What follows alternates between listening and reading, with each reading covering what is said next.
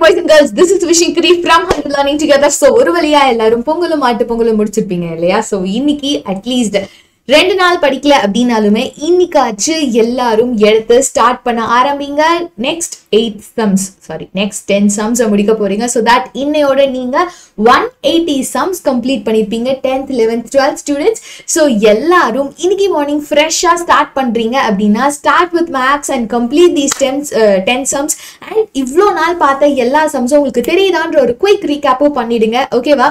so இன்னைக்கு ஒரு நாள் தான் லீவ் இல்லையா? so நாளையில இருந்து திருப்பி ஸ்கூலுக்கு ஓடணும். exams வந்துரும், revision exams வந்துரும்.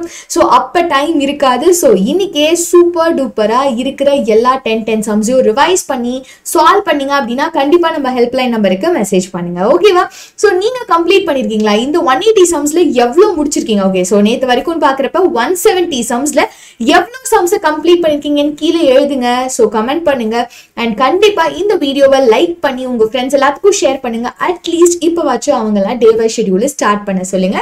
so let's go with the video. so என்ன day 18 க்கு 10th standard students பார்க்க வேண்டிய exercise is 2.9. 2.9 is full of special series. special series na என்ன?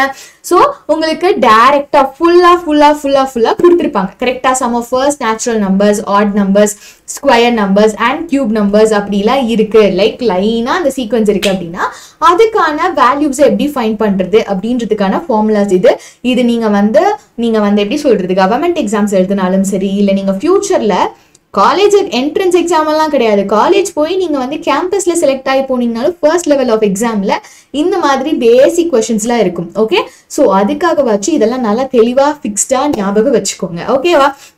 and இது படிக்கிறப்பவே கூட சேர்த்து ஃபார்முலா ஷீட்ஸும் ரெடி பண்ணி வச்சுக்கோங்க. ஸோ இதுல இருக்க 10 sums with solution இந்த பிடிஎஃப்ல இருக்கு. ஸோ பிடிஎஃப்கான லிங்க் டிஸ்கிரிப்ஷன்ல இருக்கு. So 11th standard students product of vectors தான் இந்த எக்ஸசைஸ்ல இன்னைக்கு நம்ம முடிக்க போறோம். So 8.3.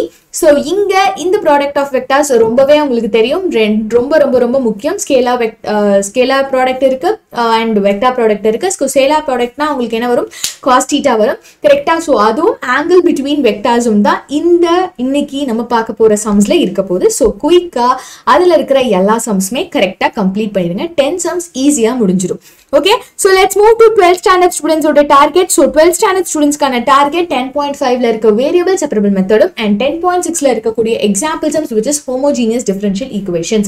okay, so as you go by this method by method நீங்க போறப்ப உங்களுக்கு கண்டிப்பா ஒவ்வொரு क्वेश्चनக்கு உள்ள டிஃபரன்ஸ் உங்களுக்கே நல்லா தெளிவா புரியும். so homogeneous differential equation னா என்ன பண்ணுன்றத ஃபுல்லா அக்குவேரா ஆணிவேரா மெத்தட்ஸை இன்னைக்கு தெளிவா தெரிஞ்சுக்கோங்க. ஓகேவா? yes, so எல்லாரும் ஜாலியா என்ஜாய் பண்றதோட சரி, நேத்தெல்லாம் எல்லா என்ஜாய்மெண்ட்டும் முடிச்சாச்சு. இன்னைக்காச்சும் படிக்க ஆரம்பிங்க. கண்டிப்பா எல்லாரும் டெய்லி சேலஞ்ச் முடிச்சுட்டு நம்ம ஹெல்ப்லைன் நம்பருக்கு மெசேஜ் பண்ணுங்க. ஸோ இந்த வீடியோவை லைக் பண்ணி உங்க ஃப்ரெண்ட்ஸ்க்கு ஷேர் பண்ணிடுங்க. டாடா, பை.